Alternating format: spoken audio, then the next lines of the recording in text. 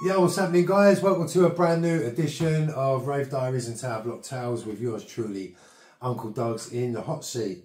As always, just want to start by thanking everybody that's been watching these videos, whether it's on this playlist or the Run Come Follow Uncle Doug's video diaries, or both of them.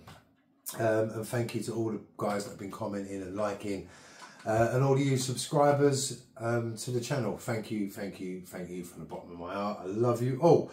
And if you haven't subscribed, why not? It's easy. Do it now. It's just down there, little red button. See it? Costs nothing. Anyway, on with the show. So today, we're going back to the early 90s on today's one. And to a club and an area that I guess isn't massively known for rave history, but in my personal story, it definitely had its place. The thing I'm going to show you, this is my membership for a place called Arc, yeah? Now, Arc, it says Arc at Monroes on this, yeah? But I'm sure the Arc that I remember going to was at Mr. B's in Southend. So that's what we're going to talk to. For some reason, I don't know why. Maybe they was the same place. I'm really not sure, but maybe it was called Monroes after it was called Mr. B's. I really don't know. But anyway, what I'm going to talk about is that little strip in Southend in my era of sort of growing up into rave. So I was 16. It's funny because on this here, it says date of birth, and I've wrote 27th of the 1st, 74, when I was actually born in 75. So I must have been 17, which would have 1992 this must have been. So that must be, I don't know. Anyway, let's talk about it. It's called Eastern Esplanade, I think. Is that right? Yeah, Eastern Esplanade, yeah.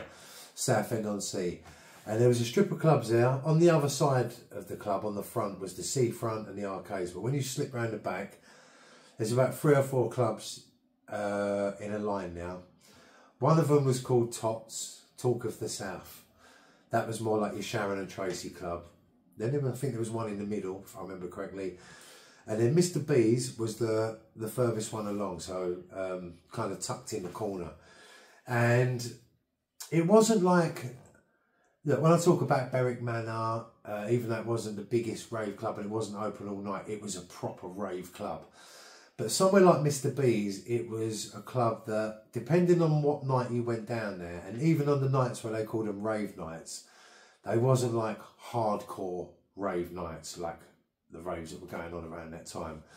But what they were a nice sort of crossover for people that were either just finding rave, or for people like me that wanted to try and get their mates into rave more than their mates were really into rave.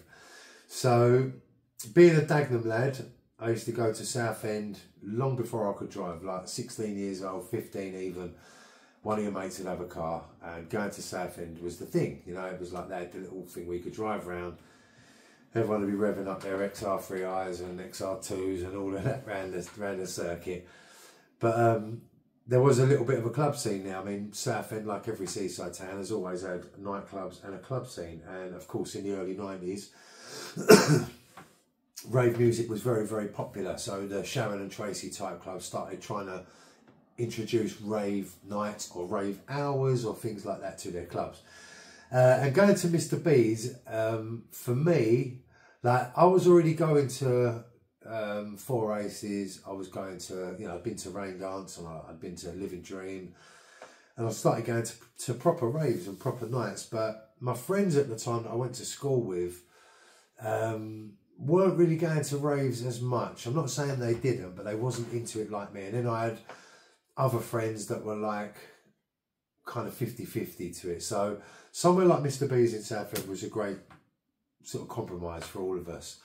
But it definitely played its role in the evolution of rave, getting people from pop music to rave music. It bridged that gap, because what clubs like Mr. B's did, they kind of pulled the average punter in off the street with dance music, and they gave them rave music and a rave atmosphere for a little while. People in there were taking Jack and Jills and getting up to mischief, but also there was other people in there just drinking beer like a normal night out on the seaside, in a seaside town at a nightclub. But through that year of 91 going into 1992, it definitely helped to bring people out of pub into club onto rave, 100%.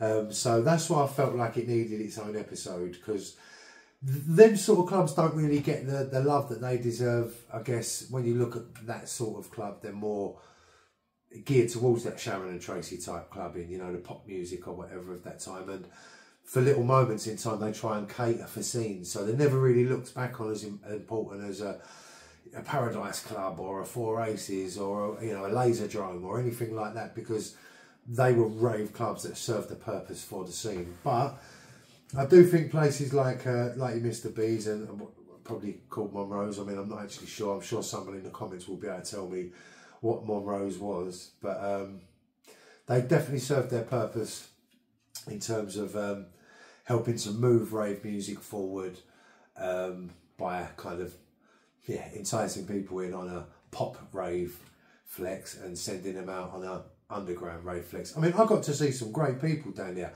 What they would do is they would have a guest DJ or a guest PA around some of their residents. I think, if I remember correctly, Rush Puppy, maybe Mr. Flip, Roger Johnson maybe. It was like that Berwick Manor circuit. They used to do Berwick Manor as well. They used to do that place in Southend, and maybe a couple of others. But they would have a big PA. But usually it would be someone like Brothers in Rhythm. You know, such a good feeling. So it was like a kind of commercial rave hit would draw the people in.